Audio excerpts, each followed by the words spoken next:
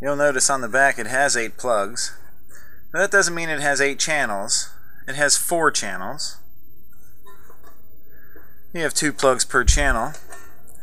You have LEDs on the front down here at the bottom.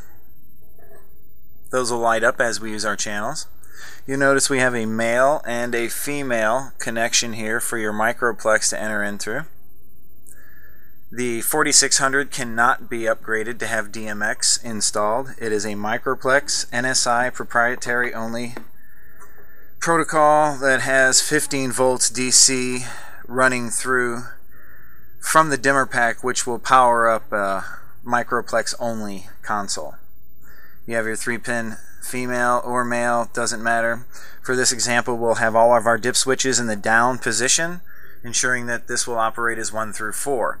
It's real basic. If I would have another unit right next to it, we would turn on dip switch number 1 and it would operate 5, 6, 7, and 8. Turn on dip switch number 2 for a third one and it would operate 9 through 12 and so on. It operates off of binary 1s and 0s on and off. You can figure out the addressing as you go, real basic. As you light up particular channels to find out where you're at, your LEDs will turn on. Notice when there is no load, the LEDs are showing presently. Now there's a 5th LED over to the left which is green. That's letting you know you're getting power. If you're not getting that, then something's up. Check your internal fuse. The rear fuse of the 5 fuses is the power fuse. It is 0.3 amps.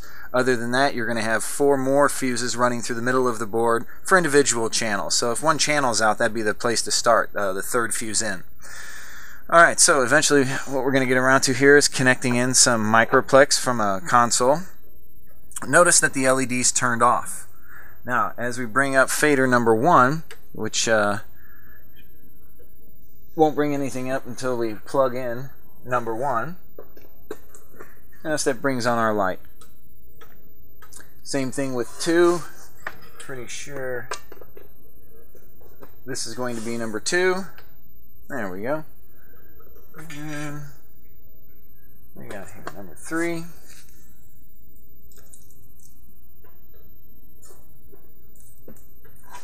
And some lights for number 4. Excellent. Thank you. So, you'll notice that if you would once again, LED number 1 turned on, LED number 3 turned on, and we can go with 2 and 4 and you'll see the other 2 turn on as they go. And they actually dim a little, so if you had a channel down at 30%, you'd see that that LED dims just a little. You can turn up another one to full and see how the LEDs are different. So they do actually dim with how dim the light is.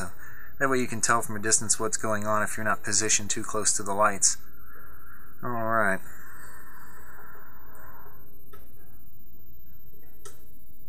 Good stuff. I don't know really what else to say about this unit. It cannot be updated to have DMX, so you'll never see one of these consoles with 5-pin. You'll pretty much always see this with 3-pin and pretty much always with a microplex type controller. There may be one other breed out there in the market you can use with this, but that's one of thousands of manufacturers, so good luck using something other than what we found, just NSI. I do know that the Leviton purchased NSI, and they still take these packs in for repair along with the 7000 series consoles.